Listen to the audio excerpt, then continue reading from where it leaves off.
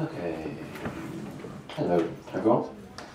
Welcome to the SoundArts lecture series. Welcome to folks that are streaming online. I think I'm looking at you now. I'm just going to wave to the online contingency. There's the camera, there you are. So, we're very, very excited today. We have Rie Nakajima here. The session is going to be much more expanded and possibly improvised than usual. I think we're going to encourage sort of a dialogue as part of the kind of the afternoon as well. So that's very exciting. I've got very dull things to say, as always. First thing is, today, if you need the toilet, could you go out the back door and not the front? That would be very, very helpful. I also want to remind you while we're here that next week the lecture is online with Christophe Migon, another wonderful artist. So that's exciting. And yeah, so hold, just question and answers probably won't happen in a block. Feel free, and Rie will talk about this in a second. To kind of intervene today. We want it to be quite relaxed and different to the usual setup. So thank you all for coming, and I'm not going to read Rie's bio because we decided not to do that. And I'm just going to hand it over to you from here. So thank you again for today and for coming. We're all excited, and Rory's cut me off, which is not the first time he's done that. Anyway, let's go. Yes. Okay. Thank you for coming. And then, as Mark said, introduced, this is quite informal lecture. I'm not good at lecture or talk or workshop or any. So I just do what I can do, and you can just express your question or interrupt or distract me anytime. So I would be happy to be distracted. So first, I have this suitcase where I put things I use for my performance. I do performance and also installation. Well, that's just the forms, but it's in between. These are kind of relating somehow, but when I explain, it's just performance and installation, which is just easier to explain, or also it's just a setup of the context, one like art, music. But I don't really differentiate both things. Now it's just where I want to hear my favorite sound and then want to enjoy. So it's just the performance or installation. Anyway, I haven't performed since beginning of November. I just didn't have opportunity to perform, so I will see how much I remember. Normally, I'm quite happy to forget what I have and also my sound, which is, as long it's useful or nice things as much as what I remember. But so it's also just it's nice to, that's my way to accept my limit of my memory and things.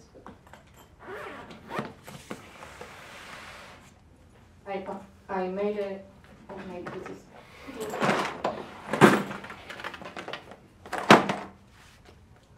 I have to do with my one hand now. Trash. So here I have the wooden box that I haven't really opened for a long time.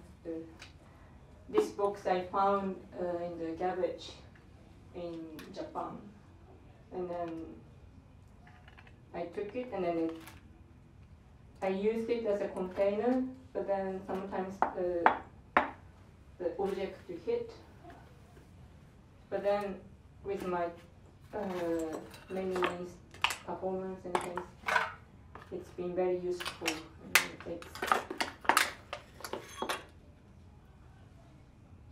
Yes, I put the scissors in between stones. I don't I didn't know.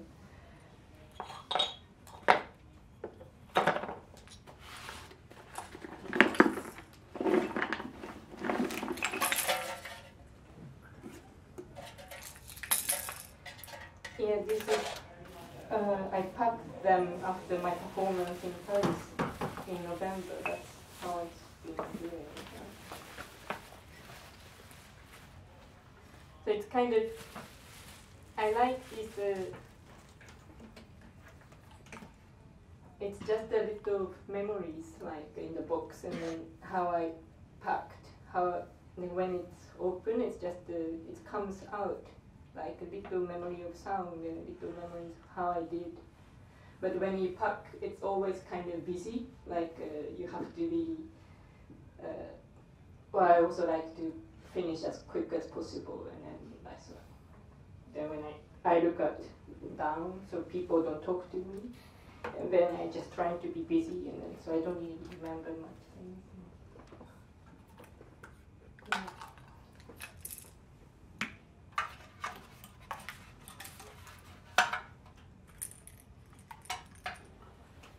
This is the stone I found in Italy, by the river. They have a very beautiful river in the place called Udine.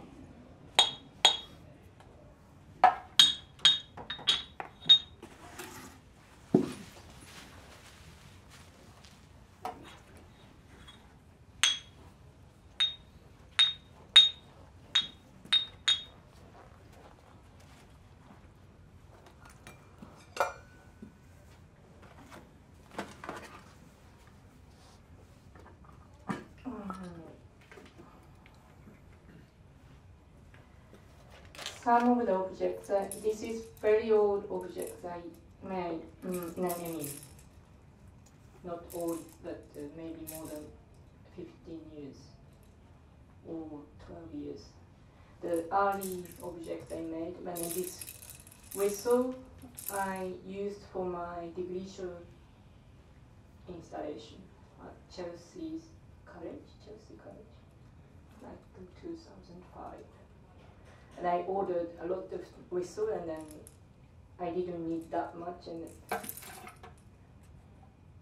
but I couldn't throw them away, and I always kept this as how to recycle. And it's just a little guilty I find it's guilty to have lots of, it's just I have this idea, and then because I'm not such confident with my idea, or confident to always order too many. And then after I have so many that I don't need, and then I feel really guilty for and then, so I put them aside to like waiting object when I'm,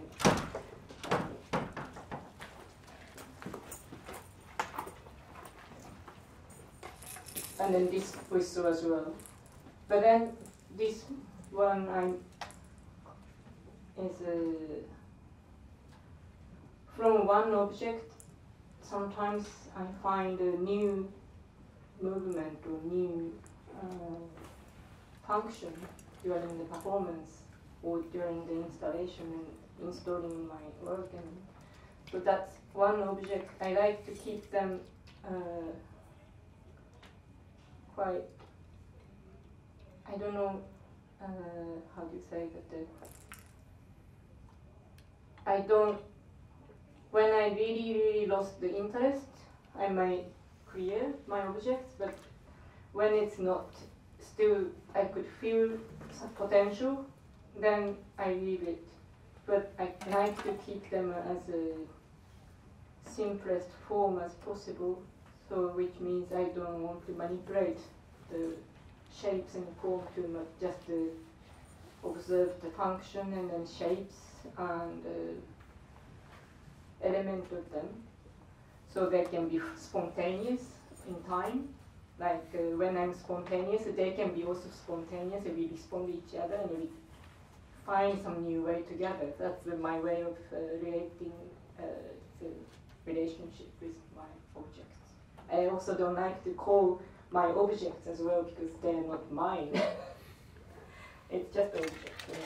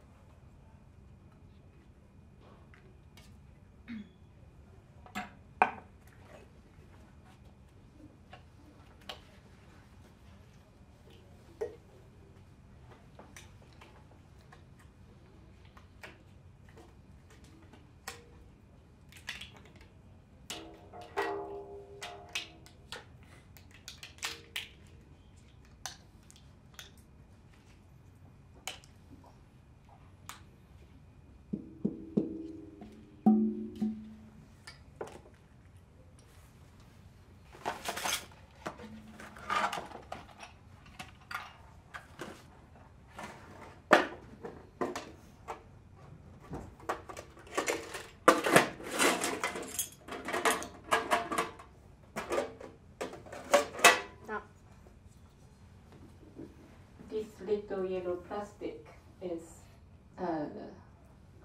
given by Akio Suzuki. We were in the same festival last year, organized by Miki Yui, and they have a really beautiful festival in Düsseldorf now. But Akio came, and then he helped me to tidy up my objects. And then I noticed he's really putting lots of seeds and stones in my objects, like in a box. And I told him I don't need them.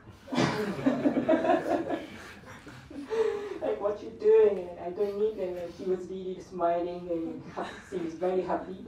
Like, he's very, like, so but I kept this somehow the most, I don't know.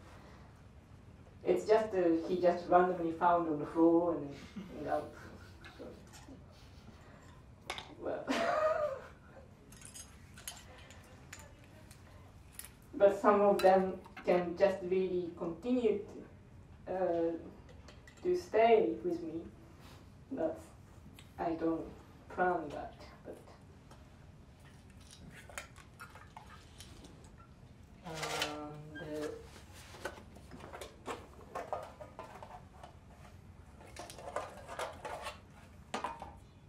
These are like a Japanese like scrubbing brush.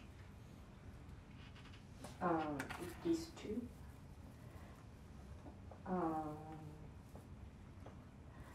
I think I also used this for a long time, and then but first my idea was to have this sound of the brushing, like I don't know, this kind of thing. No? But then always this little idea never really succeed in your. It's too subtle, or not they don't make the sound that I want, or because I don't know how to make a big sculpture, always do within my scale, and then this kind of sound, sometimes I need the sound I want to make, sometimes need bigger motor and something. People said, you should use a more powerful motor or like movement, but then yes, and then I don't do it. I think it's constant, like how do you say, like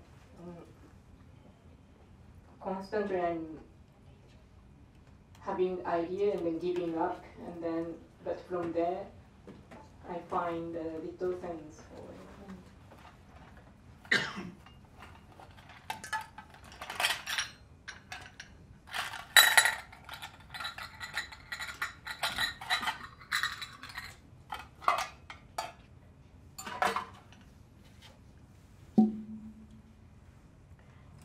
So what I want to do is to set up a little bit, and then I can pray a little bit for you, but I need my hands.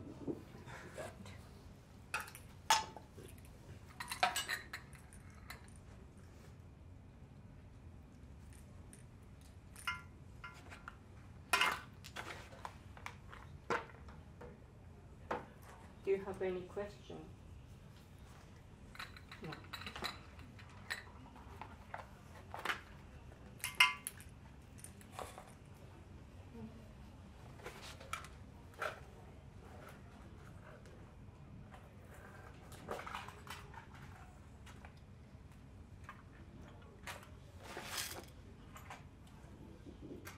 This is my tool case. That's most of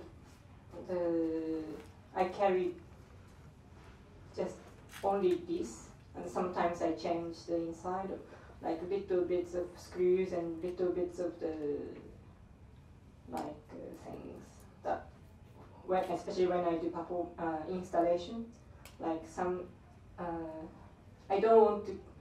Usually they have the bigger kind of tools, but this I carry, so I can just, I don't need technician usually, and I can just be alone and work, and so I can really listen. It is difficult to work with technician for me because I can't hear when they're with me, and then also when I'm installing one piece, I'm listening this sound, and then I start to think something else for the next sound, and then then I move to the next sound, and then I start to think something else. So it's just always going around, and I go back to the first piece I made. So it's just so this kind of sound, this kind of way of working is quite difficult for me to work with technicians, but also I improvise outside.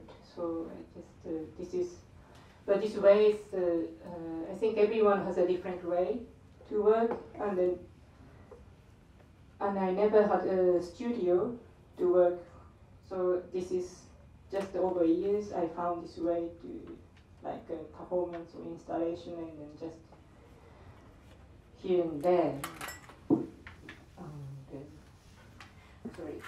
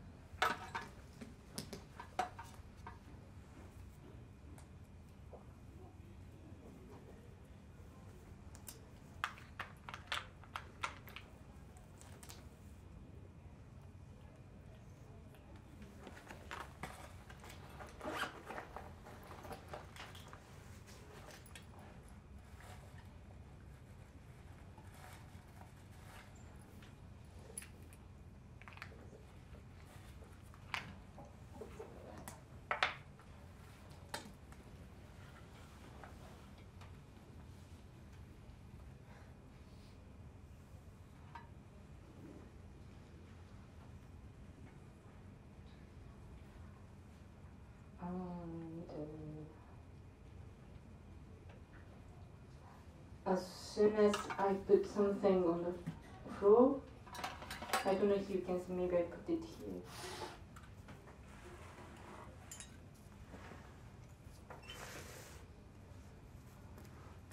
It's just telling me the material flow, because it stays here. But if it's like if the base is different, the contact is different, it's always it's all changed.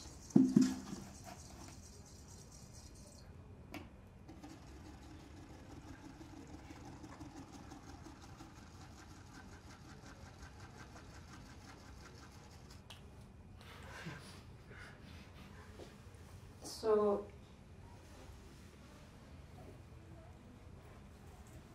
can you see? Yeah.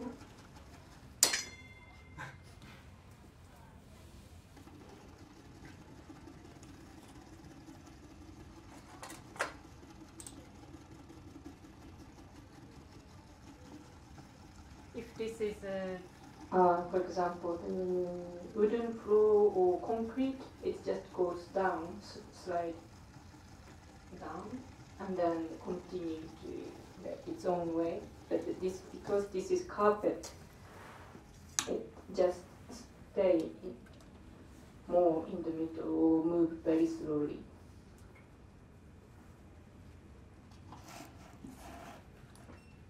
And to stop this going down, you can put this.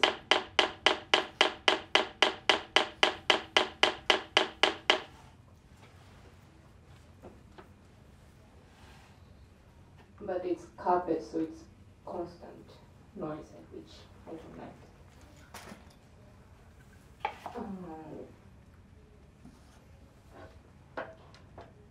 Okay, so I just slowly.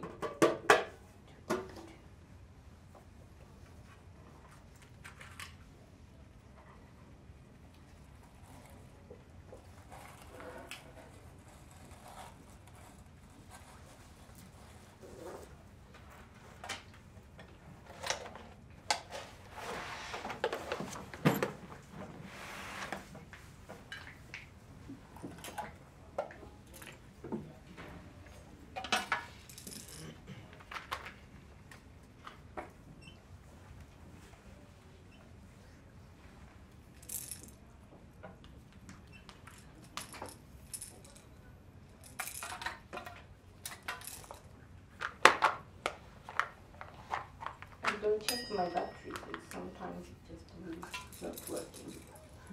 And then also, I keep the very low battery, because sometimes it's too much spinning that I don't like. So it's just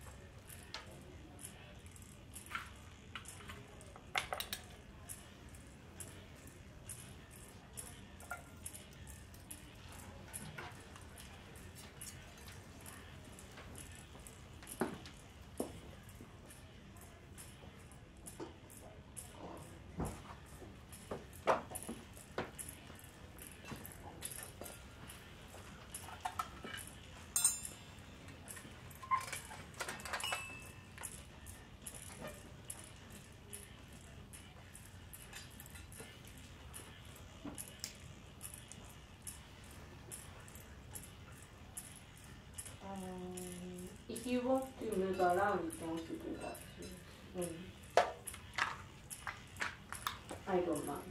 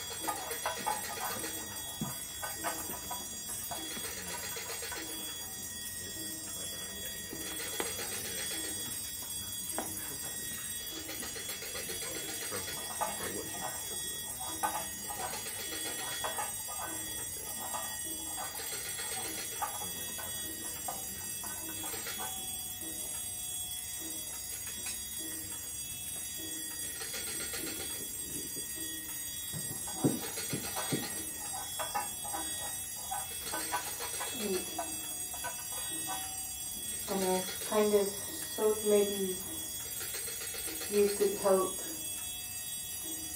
them to stop somehow, but I didn't know how many of you are here. So then after dinner, the loudest sound or the sound you can hear the most, you can switch off little by little.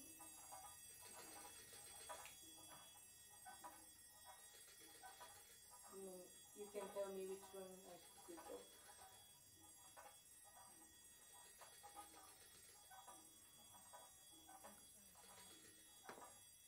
This?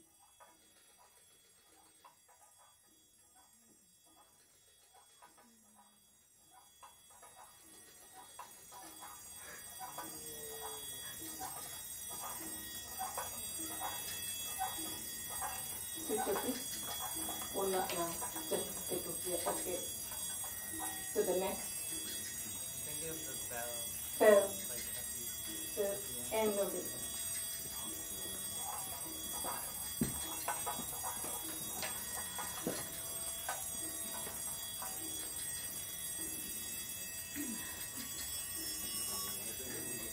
I took it off one, both.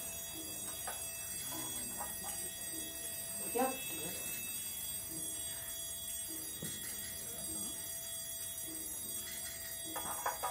Next. This.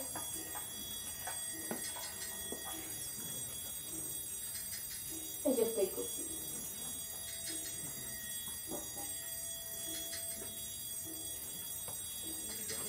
This bell.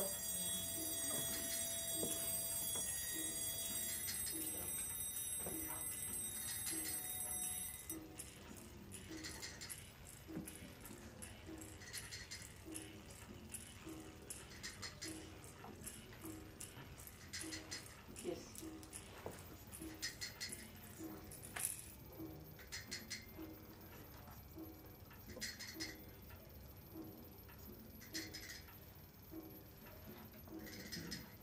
Down? Which?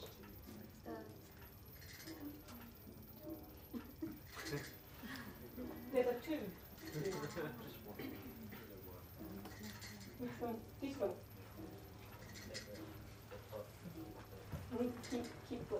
Keep the root.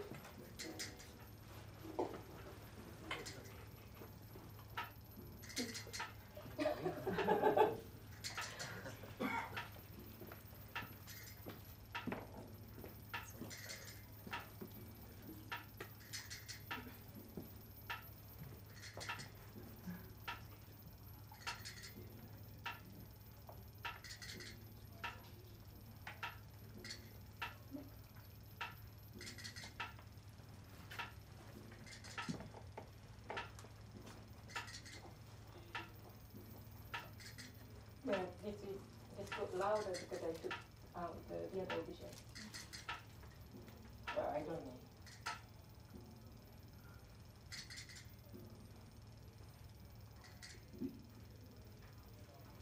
So we left this bell. This.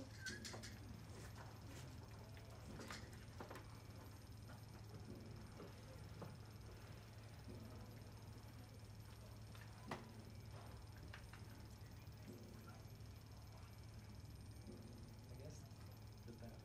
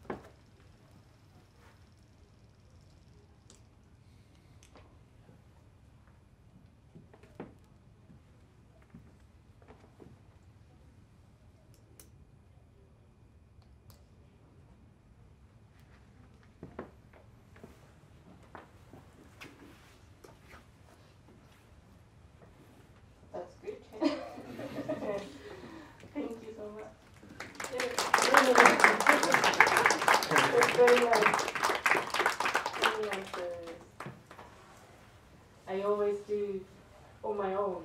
So it's kind of good to always realize how much we share, the sense of the next and this is, and then, yeah.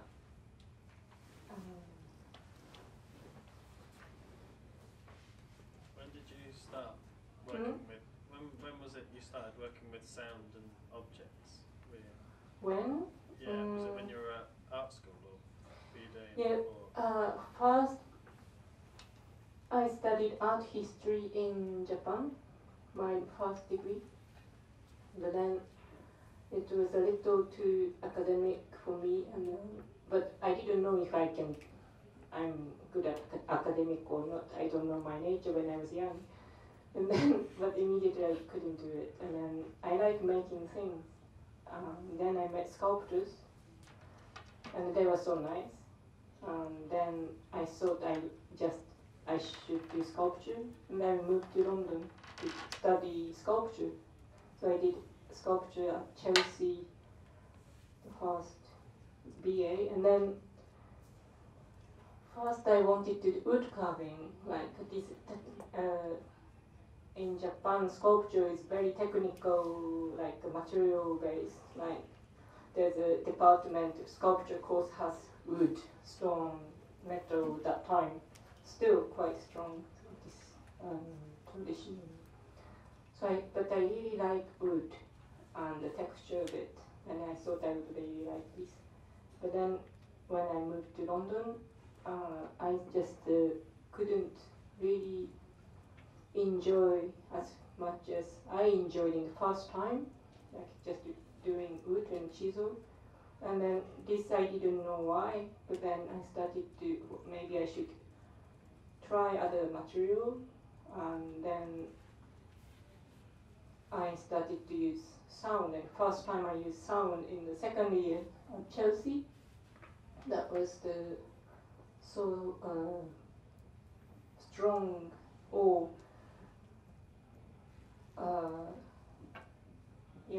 experience. That's because I used to play piano when I was kids for a long time. But subject of music is a little heavy for me, like this training and this. And then I was so happy to get away from, just. Then I thought I should do art, and then so I try not to see sound and music part, but then it's quite deeply in myself, in me, and that's.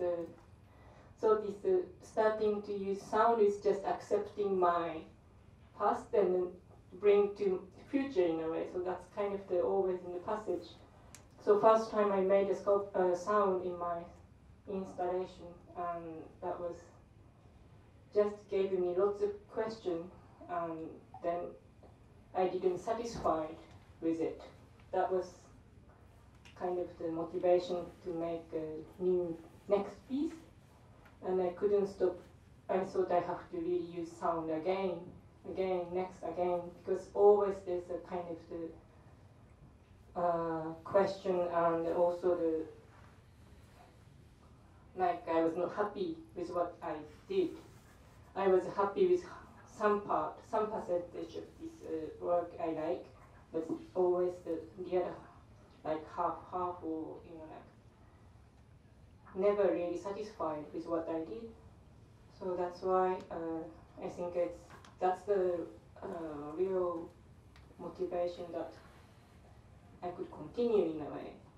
Because then since then I made sound, and then because that time, the first time I started to use sound, and then my oldest friend came to stay with me in London, and then she saw what I'm doing, and then, because you did the music, Rie, that's why it came back. And then apparently I said to her, she just told me last year, I said, no, it's nothing to do with my past. And then, so when it's really in the moment and in time, you're confused. But I was confused. I started to use sound. It's not like my choice, but it just came out, and then shouldn't neglect this part. But then and then I reflecting back on why I studied to use sound, and I totally agree with her. And then I have to say sorry to my old friends. No. But yes, so yeah, it's like this. Then performance came into my practice, which is like after Chelsea I went to Slade for the master course for sculpture, and then I started to meet some musician and sound artists during this 2 years, and also just after the course, and I didn't know the context much, like sound art or experimental music, and I met many good friends, and then they were so nice, and I thought sculpture was nice. Sculpture is nice, but the musicians are very comfortable to to be with, and then I started to spend a lot of time with musicians. Then one of them made a mistake that I could perform. And musicians are really constantly organizing events and festivals. They exchange, doing each other. That's how communities is so strong. And then one of them asked me, Belgian, Brussels, and asked me to come and. What happened is Phil Nibrock was a good friend of mine, and he helped me a lot in a funny way. And then he give me your updated portfolio, and he put my portfolio on the laptop, and each time he has a guest up to his home, he's showing this when he remember. And then one of them got a mistake, like I can perform, and I got the email from this guy. Come and perform, and then that time I had not much to do, like no exhibition, or exhibition is more like it's different process, and then I found I was a bit tired of organizing something like myself, and then so I felt I should try at least if I have nothing to do, and I went to Belgium, Brussels to perform, but then I personally don't like to be in front of people much, and then installation was much simpler for me, I thought, because I can make sound alone, and then I can listen and I can tune, and doing this in front of people is quite tough, and then so I thought there's a leftover of my ambitious objects, like that I couldn't use for my installation.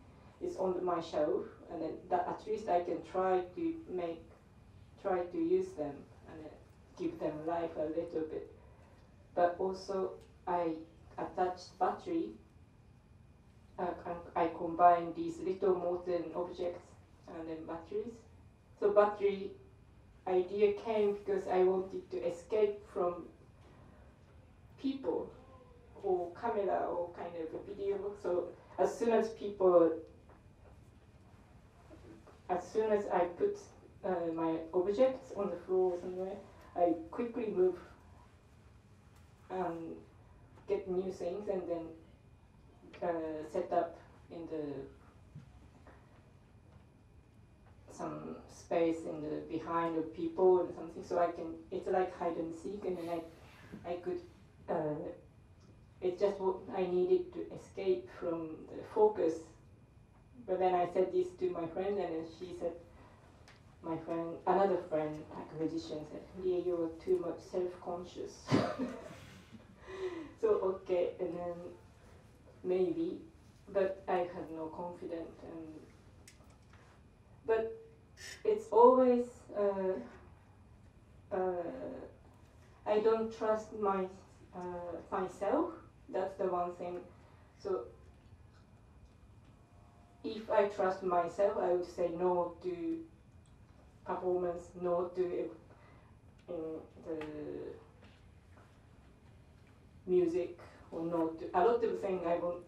Then, but because I don't trust my understanding of myself, about myself, I always leave a little like option open for myself. So even I don't really feel comfortable, sometimes good to push a little bit. So that brings something else. That was the experience I had, in a way.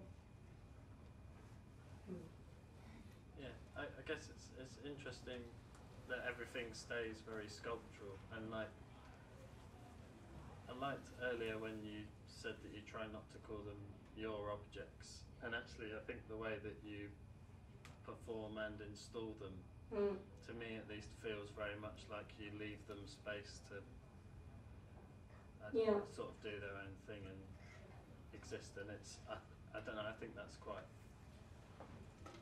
it's something that I find very important, and I guess I'd never heard you say that before, but it's something that I thought, and I don't know if is that like is that something that you really think about a lot, the idea of the objects being on their own and having their own, like, Yes, I think a lot about it. It's well, one question stays me long, and then I cannot really answer sometimes. Like, for example, can you name the object? Can you name some like title or name the piece and things? And I was asked by one of the Japanese galleries. Then I thought, well, I could, like my performance or this improvised performance, I could, or individual objects. But then it took me about 5 years to find the answer myself, that I don't need names. I really don't need the names for my objects. Sometimes for the installation, I give a title that's just for fun in a way, but it's not like charm. But basically, I think the box over there, for example, the wooden box is wood, but it's a container, it's a square object, or like, if you go to find meaning of it, it's just really infinite. Like this, I really think a lot, like this metal spoon is like Chinese spoon, or like aluminium, or like the shape for, I don't know, there's so many names you can, or so many meaning you can find, and then it's just sometimes good to forget about what they are.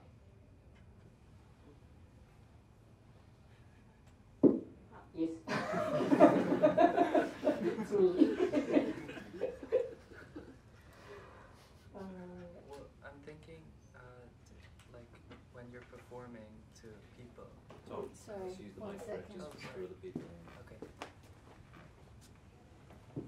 Hi. So, when you're performing for a group of people, do you have intentions with what perception you want to open for people in the way that they relate to these objects, or in the experience that they have in the performance? I have always the intention or like desire, kind of, to have some sort of experience, but I don't know which kind of experience, because that I want to experience it too. But yeah, some performances in the past, that's not many, but it's changed my idea about what I'm doing, and that I want to know about it, like what I'm doing. I don't know. And then it changed, but I never understand it fully, I think. But then that's why, what I want to hear, I don't know, and what I want to experience, I don't know. But I think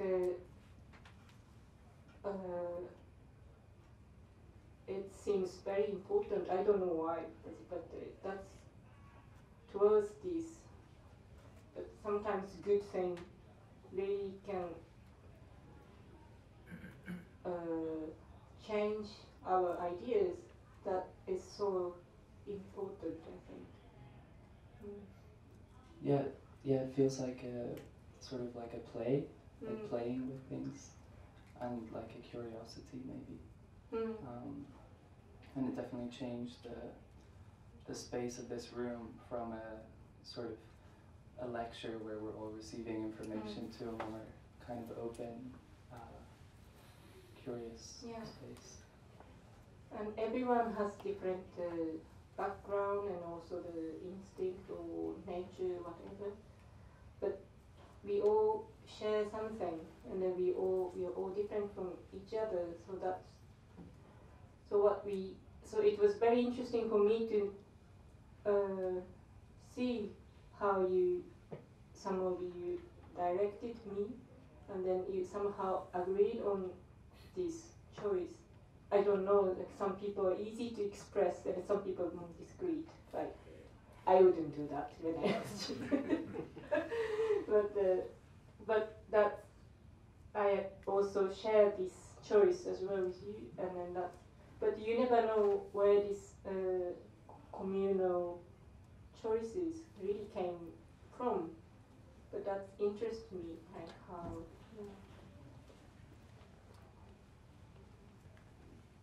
Sorry, I have a question from the stream.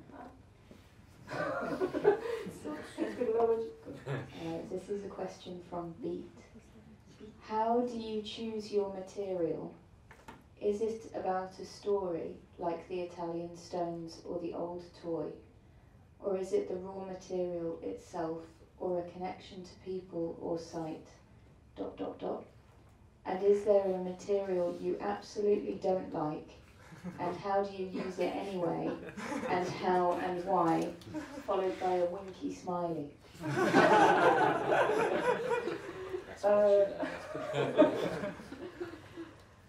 How do I choose my material? It's somehow I like combining things. I think it's one interesting shape, one interesting thing but I don't know how to use. For example, that I have those things, but as long as these are still interesting, I keep it.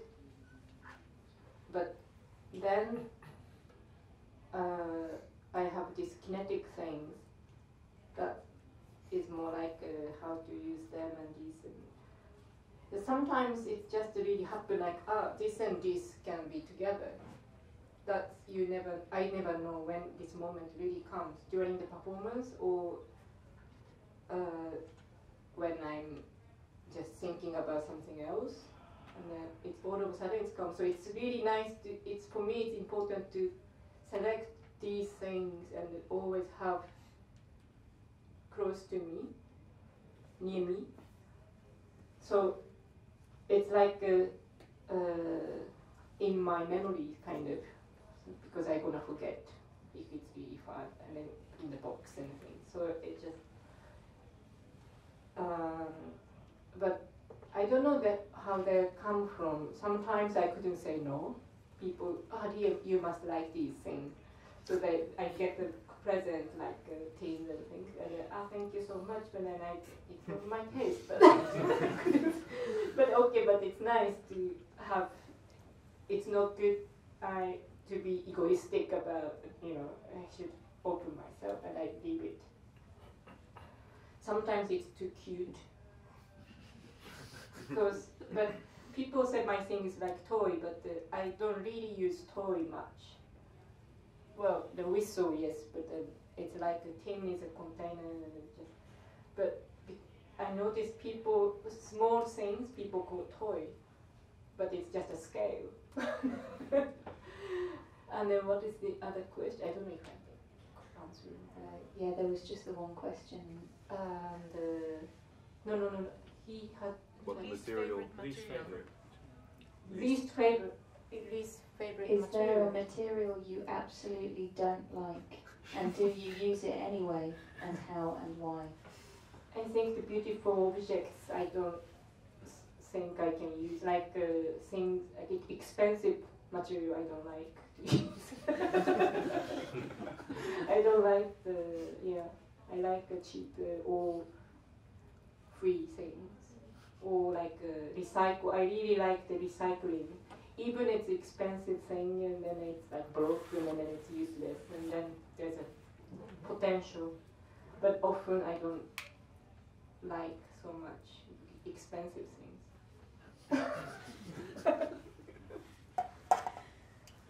Good, thank you. Yeah.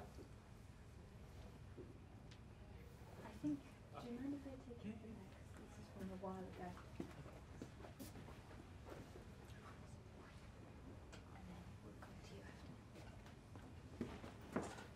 Thank you. So you mentioned about not trusting yourself and like the way you engage with your objects is a way almost like playing hide and seek. I'm curious about how your process of performing and composing, I don't know if you would use those words for yourself, so, but when you are performing, what's the relationship between presenting objects, presenting sounds, and presenting yourself, and how do you navigate presenting yourself in a way like with dignity? Like, how does that come into it?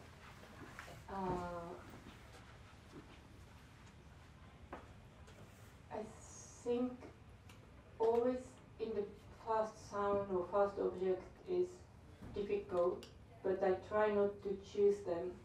Like the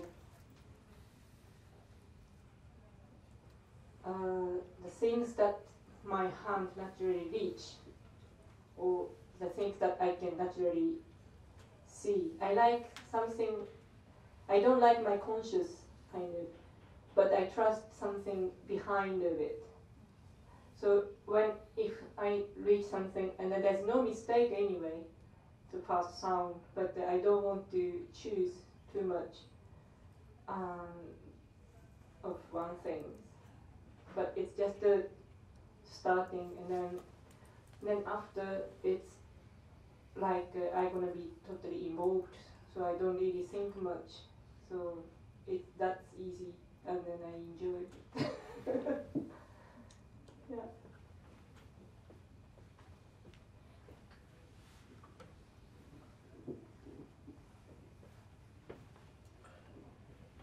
Hi there. Hello. That was really good. I'm interested to know, I've seen you play several times, and often it's in a solo or duo, depending, and sometimes it flips. How does your approach differ between the two? Yes.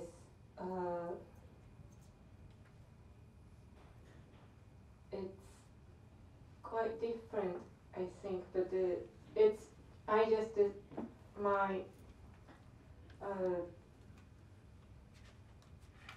I try to, first of all, I try to create this moment work that's either solo or duo or trio. So that's the first I think about what's the duration, what is the space, and then who I'm solo alone or with other people, are they musician or not, like sound art or sculptural aspect they have, if they have it, or it's just the improvisers. So I like to think about all these conditions situation and condition. But I often don't think about the presence of audience. And then sometimes it's changed whole context, like if it's too many or too little. But musician, when I'm playing with musicians, like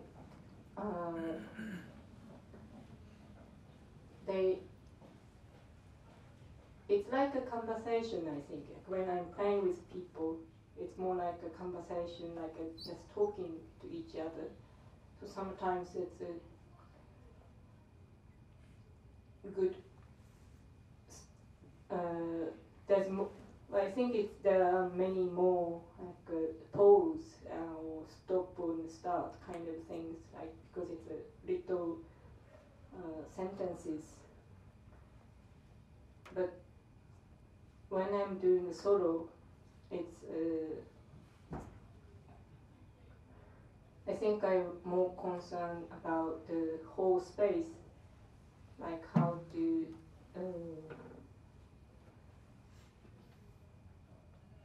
I still don't know how to make the sculptural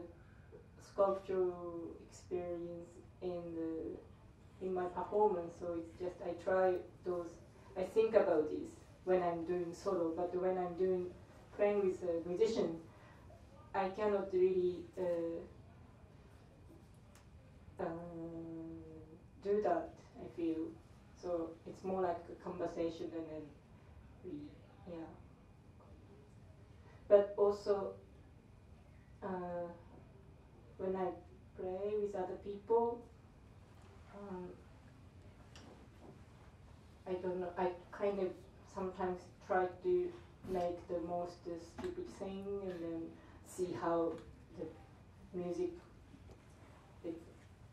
might evolve from there, like a stop. Like sometimes my battery ran out and it stopped, or sometimes last time I played at Cafe OTO in October for the Maggie Nichols residency. I played with her duo, which was nice, and then she had a duo with Phil Minton together, and then I was sitting behind, and then I started to hear constant noise of tung, tung, tung, tung. It sounds like my sound. And then I was sitting next to my friend Keiko Yamamoto, and she said, "Yeah, go and stop it." I have to go around and stop it.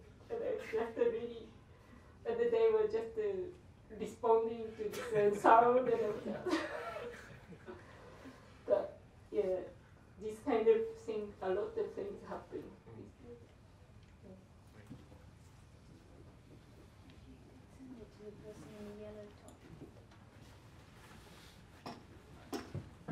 Thank you. Thanks.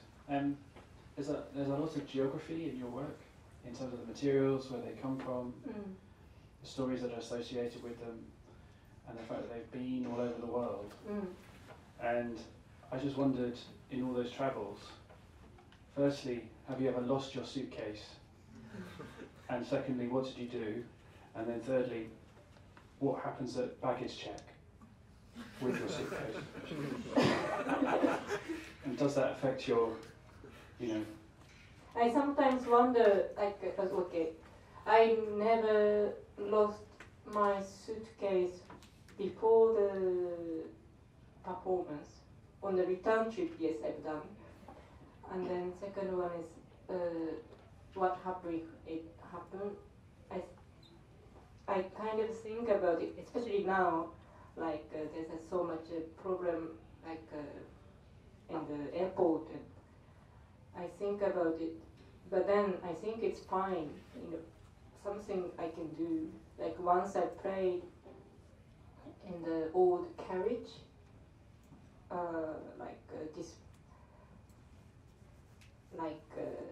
forgot the word, old carriage with lots of graffiti and things, and that's kept after the crash or something. And then I have to perform in this train carriage, and then in the end I didn't use anything, I just found some metal parts in this carriage and that resonate. So I just hit one by one. That's it's more important thing for me is to understand the situation, like where the bodies are and how we hear and how we experience. And what was the third one? Yes, the security check. Yes, that was. I now put everything in the check-in luggage, but then Eurostar you still have to show pass this. But then sometimes they open and then they ask me what it is, and then I found it's much easier to say it's a music instrument. They were very friendly to sounds music. Or like little things. I just said I use these little things for my music performance, and then one of the women once said, I know my friends do this too. It's tough, isn't it? And yes, and then I said that.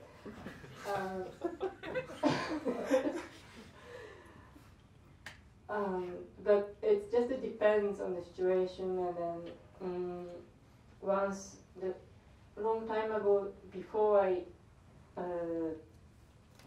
have not much experience, my luggage was stopped, and then I have this toy guns, bees, like plastic bees in the bomb-shaped plastic container, and I was stopped, and then the security guy asked me, do you think it's allowed? And then I can it not be allowed? And so it's so ridiculous. I just gave it this container. I took inside. I don't need this container, plastic, and then I gave it to him.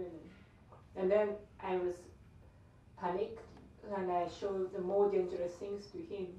I don't even have this to him. That was the kind of the very big nails from Japan that's handmade. I ordered for this, did some guy to make this for me, and I showed. I don't know why I did it. It's just, and then this is really not possible, he said. But I cannot really you give this to him, so I just went to the post office and sent it back to my. So since then, I just have always checking luggage, and then.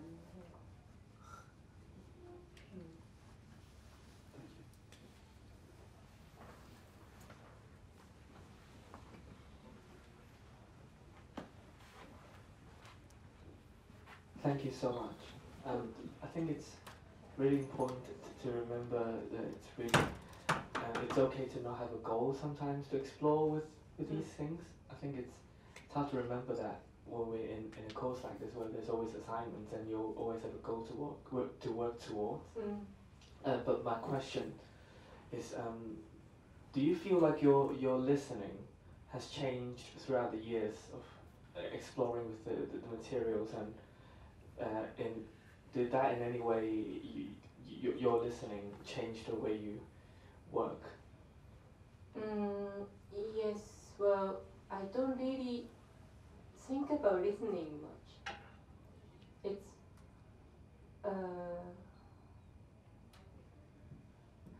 but I think it's actually changed.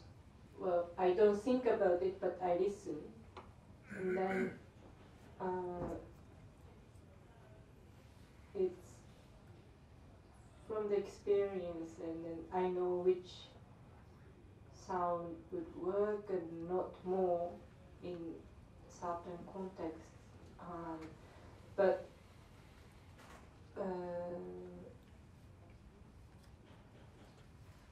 well, the other day I went to San Francisco to install my installation, and it was group show, and then there was a video piece, and then something like very big sculpture next to me. I had a long wall, and myself, and I made quite a small sound, for example, but I don't know, quiet, but we use quiet or louder for the listening, but then actually you really, it's a part of the whole thing, sound, part of the, well, visual is also part of something else. So that's the continuation of these parts and parts and parts and parts, and then the question is how much I can involve and which kind of whole I can make in this moment. And if I fail, it's fine too. So this kind of idea, well, I mean, I have this idea a little bit, but then sometimes I felt I could do this now. I think it's just it's not just an experience like art experience, it's just also age as well sometimes.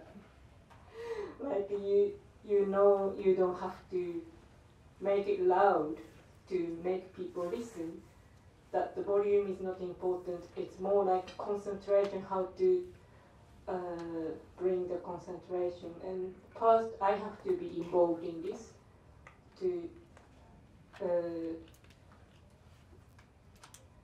invite people in a way. So I always think that if I reach somewhere, that's the door for other people. That's my goal for this moment.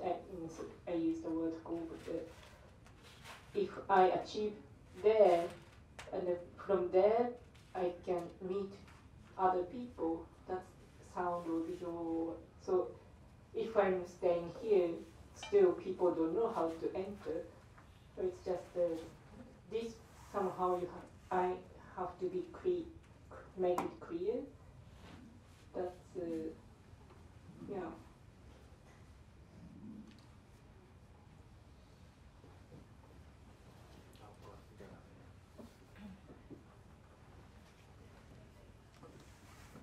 Hi, thank you for this. I really enjoyed you coming from starting in the sculpture field. I found that really interesting how sort of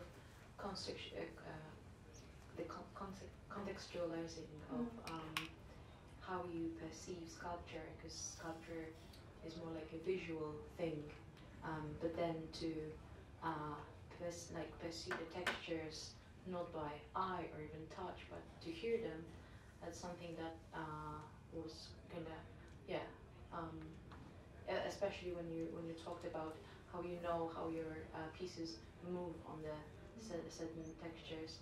My question is, do you have anything that you would like people to take from your performances, from your pieces?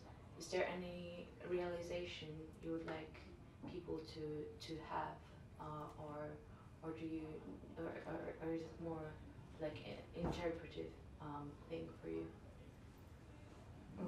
I don't have that.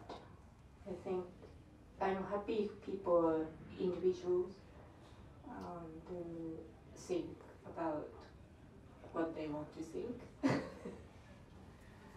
I don't have the message and things in my work, because we are all from different places and we all have the different life, and yeah, when we see something a little strange thing or unfamiliar, we smile or we talk, or that's kind of interesting for me. Like unidentified objects or unidentified phenomena, or something that we never experienced before. That's,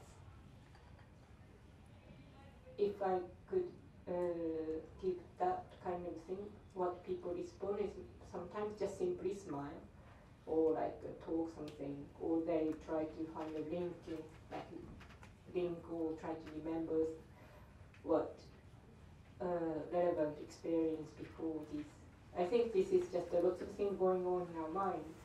I don't have I think that's more precious experience than what I can say. That's great. I appreciate it. Thank you.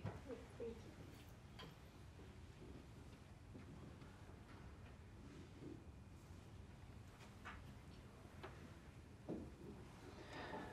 I got one little question, I think, about installation work. And you mentioned that show in San Francisco that is up, and how does that... Okay, I'll get to a question at some point. What intrigued me when we were all performing together was how we get out of something, like how you get out of a performance or an artwork or like an edit is really interesting for me. Like, as when I make things, I'm always thinking, how do I escape my own creation? And it was really interesting. I love the way we sort of decided and had a consensus in terms of getting out of something just now. But when it comes to installing in a gallery, I'm guessing that's a little bit different, maybe because the works are on. So yeah, just a very open question about what it's like for you to install your work in galleries. Maybe how is it different to performance? Yeah, what's that process like for you?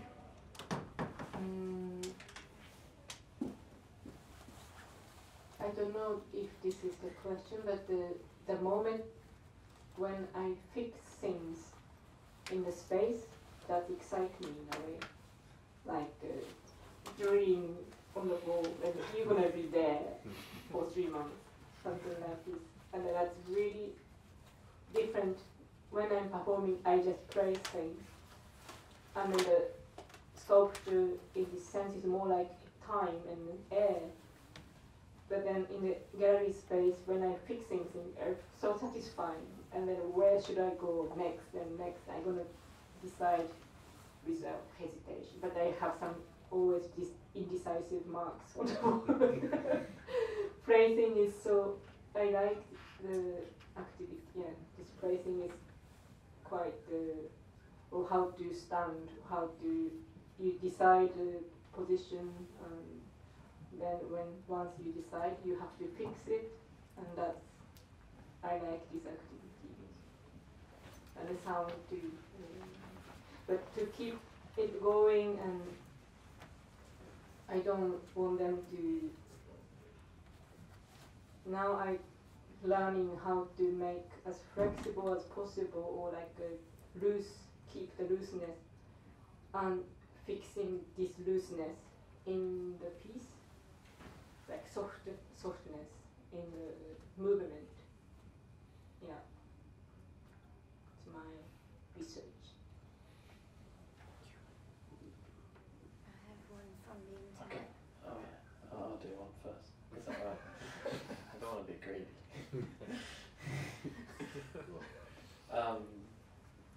You mentioned the community, the musicians community, musicians having community, and like, I guess improvised music especially has a really strong community of trust, I think. I guess this is something that I've been thinking about recently, which is trust in improvised music and trust in music communities. And I guess when you perform with somebody you've not performed with before, because I mean, I don't know how often it happens for you. I know you perform in all sorts of different, all around the world, and I'm not sure if you always know the person before. But I guess that's that's like the conversation or the topic. It's less of a question, but it's like, how do you feel about performing with people that you've not performed with before? And is it normally people that you know of? Like, for instance, with the gig with Sholto, I know that you knew Sholto beforehand. I never But heard. Oh really? Yeah, I've never seen his performance before. Okay, so what was that like? As like, because did you know Sholto's name before, or? Yes, name I knew. So then, do you think there was an element of trust there because because from the music community you knew Sholto's name? Did you trust that it would work? The question is, I have to say yes, no? No, not at all. But yeah, no, not at all. I trust the coincidence and also availability, or like a moment, like sometimes it doesn't work. Oh, I'm away and this, but I like this coincidence, like the moment you ask me, we always have different ideas somehow, like, or maybe I shouldn't perform more. In this moment I received some message. I'm not sure. But when I'm, kind of flexible and then yes, I'm happy. But this kind of moment is, it's difficult to just keep the one idea in me. And then it's from also this experience of previous project really influenced my idea as well on just how I am and how I should continue this. But then I believe in the coincidence. Maybe then this kind of, when it's naturally come out, it's like it's breathing in a way, like breathing in and breathing out. And then if I say yes, maybe I said yes, and then if I say no, but I don't say no so much because I enjoy this. I try to keep my activity as enjoyable as possible. So I don't say no. That's good.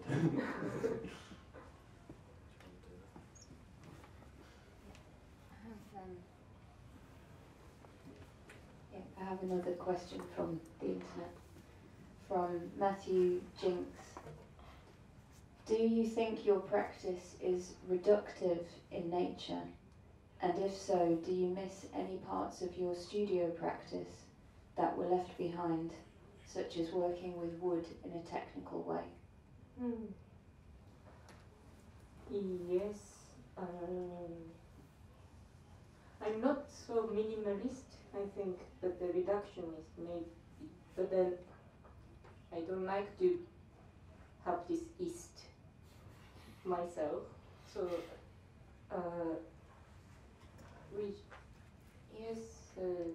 I like wood carving. I miss wood carving because I always hesitate to. I have some chisel in Japan, and then it's always quite heavy, and then like stones for the sharpening the chisel. Should I bring it or not? Should I bring it or not? But then, do I do it or not? Do I really do it or not? And I decided not to do. Okay, one day I will do it. But then there's so many of these things. Like one day you do, but in the end I feel yes, I like it, but it's not.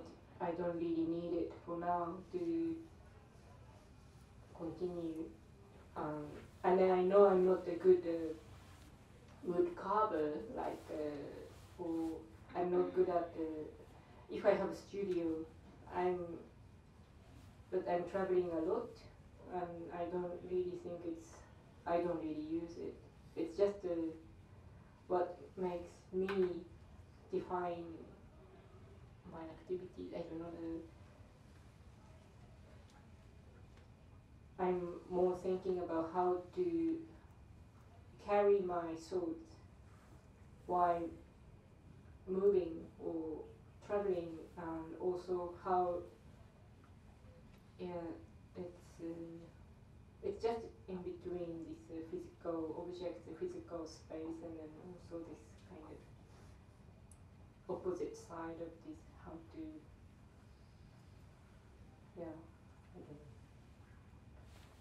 I would know when I have studio. I think I would always lose something. If I gain something, I always lose something. So that's I know I'm limited. That's I know. that's a very good thing. I always think I can only carry what I can carry, but you can always push a bit. You can always use the send things or ask people what, prepare something over there, but then I might forget what I asked.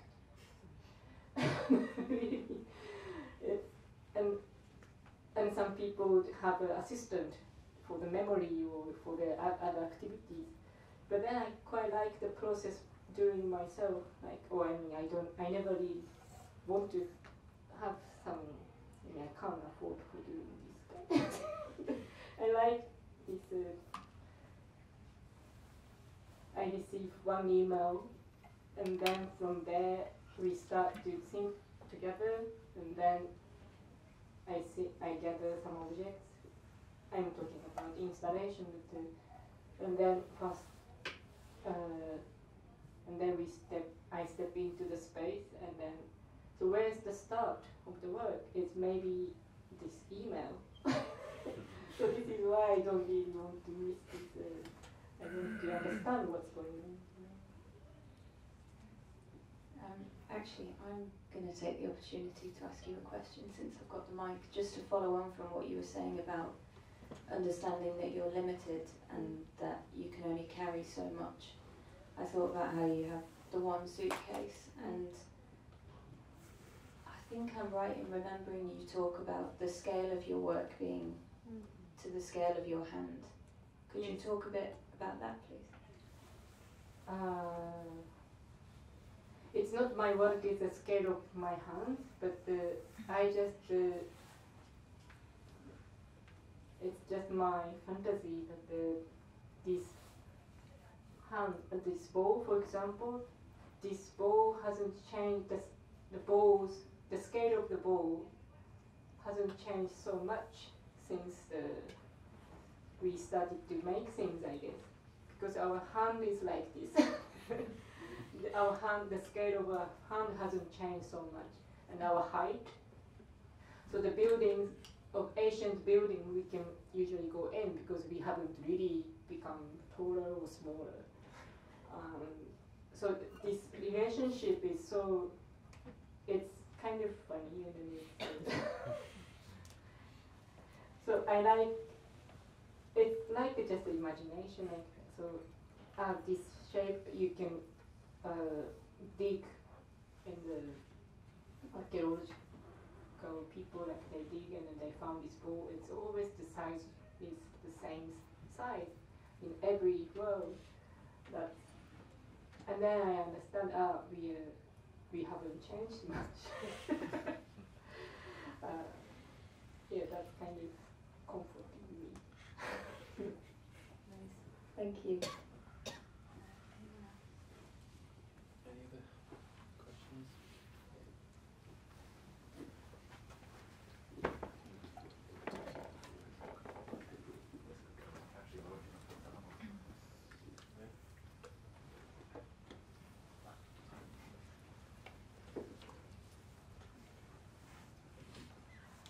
As an artist, how do you approach periods of boredom in your practice?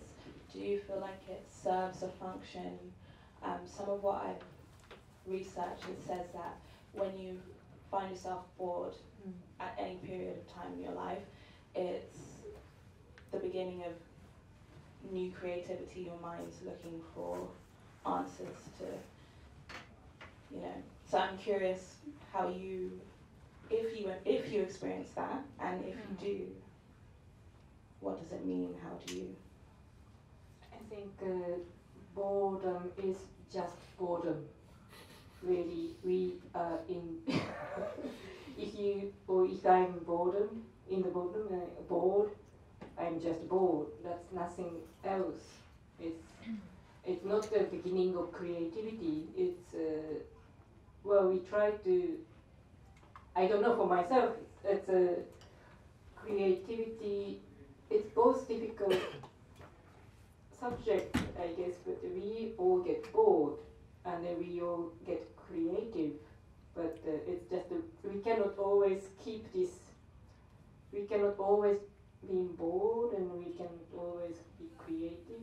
I think it's just it's like again, it's just rhythm. I think. Huh? Yeah. But it's because you're bored, you understand more things. I think both quite both. Everything is so important in a way. I don't know.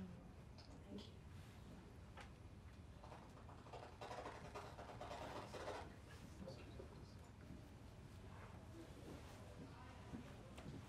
Okay, we're at a crossroads. We've got about 15, 20 minutes left.